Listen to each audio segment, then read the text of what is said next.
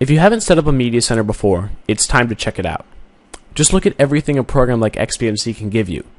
You can watch all of your ripped and downloaded movies or TV shows, organized in this stunningly beautiful interface that's completely customizable. You can view them with high-definition fan art in the background, as a list of movies with plot summaries and cast information, or even as movie poster thumbnails. And XBMC will grab all of this information for you automatically when you import your movies. No need to add it yourself. You can also extend your media center with add-ons, just like you would your web browser.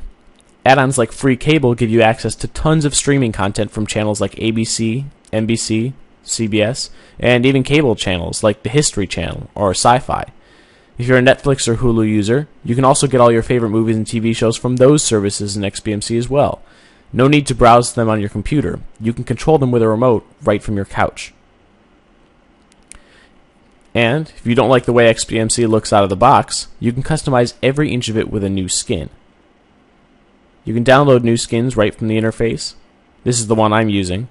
And each of them brings a whole new set of layouts and options to your media center. You can even set your box up to play videos via AirPlay, play Blu-ray discs, or even play old school video games if you have a USB controller handy.